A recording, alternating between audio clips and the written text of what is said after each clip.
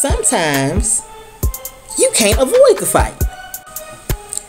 Like these swans, there are people who actively are trying to do whatever they can to hurt you.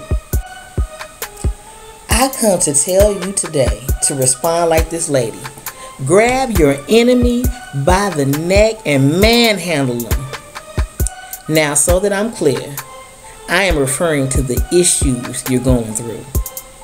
By not confronting your problems, you will find yourself in a worse place than if you just went on ahead and confronted it. Yep. It's okay. There's nothing wrong with defending yourself. I see so many of you, my brothers and sisters, constantly trying to avoid your issues instead of going directly to them and fighting them. It's okay. It's time to fight. We can't live in a way in which we're letting people, places, and things dominate us anymore. Now, I'm not telling you to go outside and bully anybody. I'm not telling you to go outside and do nothing crazy. But I am saying that you don't have to sit down and let people, places, or things bully you.